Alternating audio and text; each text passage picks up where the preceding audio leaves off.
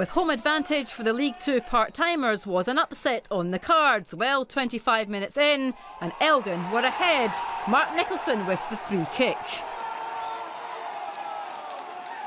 But their Premiership opponents didn't panic and were soon level. Larnell Cole on the ball, showing great pace, skill and determination to bring Inverness Caledonian Thistle back into things after 32 minutes. A brilliant solo effort.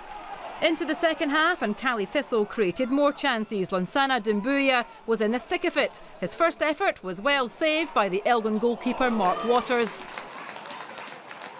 while his second was kept out by the woodwork. But that head of his would eventually do the trick in the 66th minute. Despair for Elgin as Inverness Caledonian Thistle went ahead.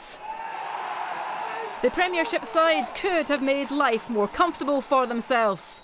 Ian Vigurs with the free kick, but again that bar was rattled. 2-1 it finished as Caledonian Thistle progress.